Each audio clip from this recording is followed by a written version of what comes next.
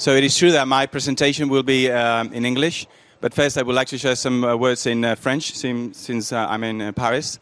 So avant de commencer ma présentation aujourd'hui, je voudrais remercier l'organisation et aussi Pierre Bodraco qui a décidé de m'inviter pour être ici aujourd'hui pendant un dîner à Madrid, il y a, je crois, peut-être 5 mois déjà, en sachant lui que ce soir, je dois être à Barcelone. Mais bon, c'est un honneur.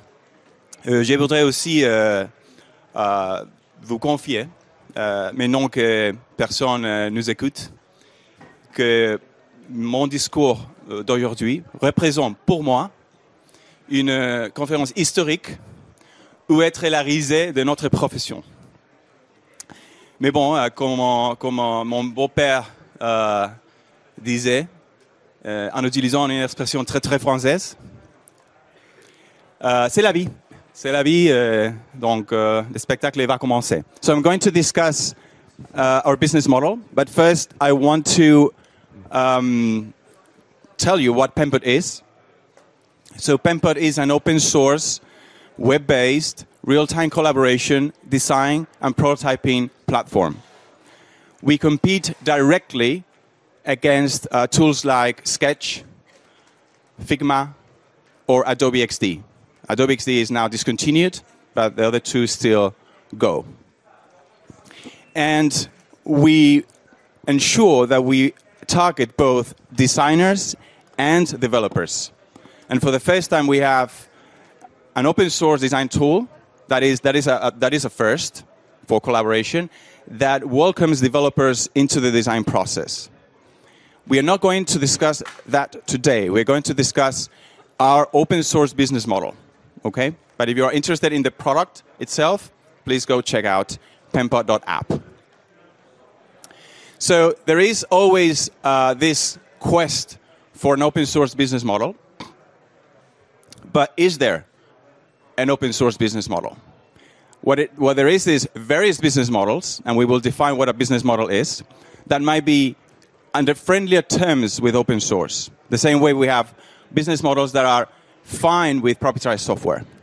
But there is no such thing as an open source business model. And yet we try to pursue business models that thrive if you are building open source software. I'm sure all the talks today are going to discuss that. But I want to pause here and define for you one of the many definitions, but still a valid one. What is a business model? And a business model is nothing else than a way to capture value through the value that you are creating for your users.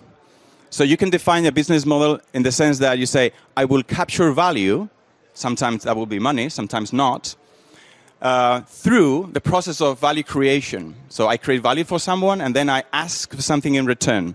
That is how I capture value. The business model should be defined in those terms.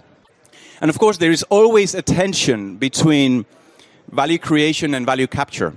How much value you are creating for the user so that you are allowed to capture value.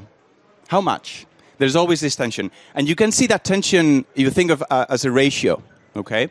You are capturing value divided off by the value you're creating. And this is tough. This is tough. But I'll give you an example. In a restaurant, you go to a restaurant and you ask for a meal, and you are there is some value that they created for you. You are in a place. You have the service. You have the atmosphere. You have the meal in front of you. You have all that, and you have a sense of the value that the restaurant is creating for you during that experience. And then you get the bill.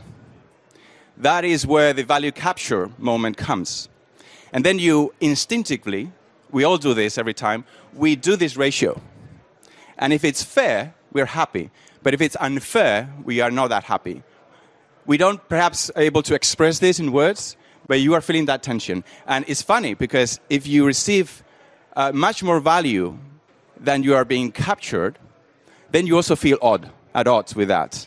There's a psychological thing then, and then you think, perhaps if this is so cheap, perhaps the value that they created for me was not that big. It's amazing how the brain works here, okay? So it's always like this. Now, software has a bigger tension because it's much more difficult to define how you create value. It's something digital.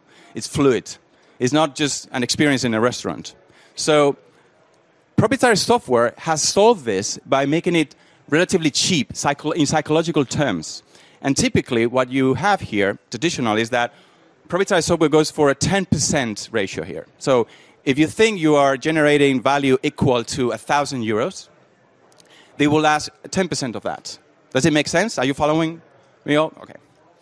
And the good thing about this is that you can be relatively cheap because digital operates at scale. So even if you're cheap per unit, at scale it works because it's fluid, it's digital.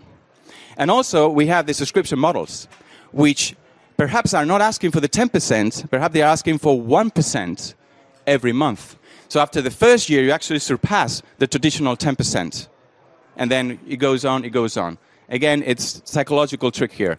Again, does it make sense? Okay. And this has how proprietary software operates. Open source software typically gets 0.1% if it gets anything. Because you are building on top of value created from other open source elements, and you are giving a lot for free. And it's only a tiny fraction of those users that are willing to pay for something extra that you can offer. And that tiny fraction is represented also there, that 0.1%. Using open source, you also benefit from digital, operating at scale. And then our little trick here is the bottom-up adoption. What we do basically is we create so much value for all of us globally, that even if we have a tiny fraction of value capture, it's still sustainable. Okay? Okay. This, by the way, this is the first time I'm giving this talk, so I expect some feedback at the end. Okay? It won't be the last, but it's the first one. And so, what about added value services? Now that you understand, when people say added value, you think, okay, added value as a creation or as a capture? Well, both. Okay. So that's that. So let's use this. I just made up this thing, capturing value through services and capturing value through a product. So if you go to ++, like you capture value through services and product, you see companies like Salesforce. Everyone knows Salesforce, right? If you don't, you're not so obsessed about the product, but the services are key to you, perhaps you are a UPS, company like that. Baldur's Gate, anyone knows Baldur's Gate 3? Amazing video game. A video game that is not MMO will typically go for the product capture value, but no services, unless you are an MMO, and then it's all about services. And then a free tool like Adobe Acrobat Reader will fall into --. Okay? If you go to open source, we can also get some examples here. You have Red Hat. They do a lot of services and a lot of product capture. You have GitLab, perhaps not so much on the services, more on the product side. Canonical is like kind of the opposite. Less on the product, more on the services. And then we have, of course, the --, is a lot, zillions of open source projects. Now, here's the tension that we have at Penpot. We want our most feature-complete offer to be fully open source. And if I go back here, the GitLab model here typically is what we call open core, but we will look into that. We don't want a basic version of Penpot to be open source and then add advanced features on top of it, and that is a paid feature. We don't want that. We want the best Penpot experience to be fully open source. And we don't want to capture value from services. So that means that we cannot go services, so that's interdit. And we don't go the open core business model, because that means that we are capturing value through the product, through the open source product. So are we left with the --, where all the zillion open source products are? Still following me here? I'm going fast, but I hope it's okay. So if you look at the bottom right and you get the open core, typically you get the basic experience, it gets advanced, and at some point you get a paywall. It's not clear where. It could be closer to the advanced or closer to the basic. If it's closer to the advanced experience, you get the skinny open core business model. It's very skinny, the paywall. And if you have very obvious, the paywall comes in very soon, then you have a thick open core business model. Could there be a way where you start with the advanced, the most exciting Penpot experience, and you pay to get a lesser experience? Okay, I see some people chuckling. Could there be? We hope for that. Because the way we have seen this is that it's not really about the advanced mode or the basic, but about the freedom that you get with the product or how controlled the environment is. Okay? If you do that switch, then it might make sense for the paywall to restrict the laissez-faire environment that you have. Okay? Still following me, right? I'm going super fast, but you're a very smart audience, so I think we're fine here. And this is why we call tags the controller, because you get the default laissez-faire experience for the advanced user, for the power user, and then if you want to control that, restrict, limit, however the users are using the product, then you have to pay. And so that is tags the controller. Okay? It is not a very commercial name, I know this. We're not going to, this is between us, so I'm fine with tags the controller. We will have to find another name, okay? I know that. But who cares? This is the code name. Show me the code. This is our code. So if we go back to the business definition, business model definition, tags the controller is, well, we capture value from the need to govern how people use the product, not from the user itself, but which remains free as a general rule. This is how we define our business model. It's not for everyone. Not everyone has to pay. Only a few people, or perhaps a lot of people, depending on the need to govern a real-time collaboration design prototyping suite. Okay. Don't forget what Penpot is. So how we make amends with all this is that we build an amazing open source product, and when we separately build the means to limit it. Okay? And it's important to stress separately build the means to limit it as an external configuration layer. So if we go back again to the magical quadrant, we have the proprietary product. You have to pay for that. And it's sitting there closely to open core in a way. And then we have the open source product, which is minus minus, which is fully open source. And then you exec control from one to the other. So now we have a little game here. I'm going to share 6 capabilities for our product, and you're going to tell us whether they are Penpot or a very silly name, which is Pentax, because it's Penpot taxing the controller, okay? So are you ready for the game? Unlimited teams, unlimited users, and unlimited projects. Hey, very good. I knew I had a smart audience here. Next one, Penpot plugins whitelist. Very good, because someone is deciding what plugins you can install as a user.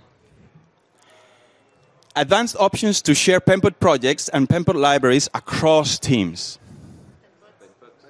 Of course. Of course. If you wanted to limit that, though, that would be Pentax. And a lot of organizations want to limit that. But the default experience gives you a Penpot. Enforcing design systems and design libraries as the only source of truth. Okay. Imagine that you were wrong. Like, everyone's very serious about this. This is just a game. There are no prizes, only stickers. I do have stickers, so you can come after that. Access to design code and spec capabilities for developers. Yeah. There are other tools out there that don't believe in this, okay? But Penpot considers developers to be the power user, also in a design tool, so of course it has to be Penpot. And finally, a good old, familiar centralized authentication system, SSO. Exactly. So this is great because this is compatible with some existing models that we are using today. Okay. Now, before I go further, how much time do I have? 5 minutes. Yeah. It's okay. It's okay, Ludovic. You're concentrated here in the. Can I go 10 minutes extra? No, I cannot. So, it is very taxing. Sorry, no pun intended. It is very tough to go capability per capability and decide whether it's Penpot or Pentax. So we came out with 3 killer questions. And we go through the questions for every feature or capability. So kind of zooming out a bit. Forget about tax the controller, just zooming out a bit. for every feature that we build for Penpot, we ask ourselves these 3 questions. Will this capability limit the arrival of new users to get to know and use Penpot? If we get a no, it actually could encourage, then fine. Will this capability particularly benefit the advanced user? If we get a no, then we go to the 3rd question. Is this capability relatively trivial to build? Now, I don't have the time to go into why these 3 questions, but the first one is about welcoming environment. The second one is about the power user, being able to do whatever they want. And the third one is having 0 conflict of interest with our community. Okay, but that's for another talk. But if we have 3 no's, and please just chuckle a bit with me now, we have NO times 3, which is, of course, the iron nitrate formula, chemical formula. This is fun and all, but we call features that get 3 no's nitrates. And nitrates are used for fertilizing, and there's the principle that plants use to grow. So this grows the business and grows the community. So it's perfect for us. Again, it's a code name, okay? But whenever we find a nitrate, we find the possibility to have something that is premium for this particular use case. So if you zoom out Taxi Controller, you get Open Nitrate Model. And you can see here that Taxi Controller is a subset of this Open Nitrate Model. And of course, this is not a false dichotomy. We don't have Open Nitrate Model or Open Core. That was great. If you compare it to Open Core Model, there's some overlap. Tiny with Taxi Controller, very tiny, but still something like SSO. That would be probably the overlap. And then a bit of the Open Nitrate. So it's not like they're separate, okay?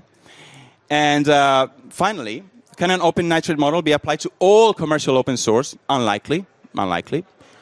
But can it be applied to a tool like Penpot? Definitely yes. Thank you very much.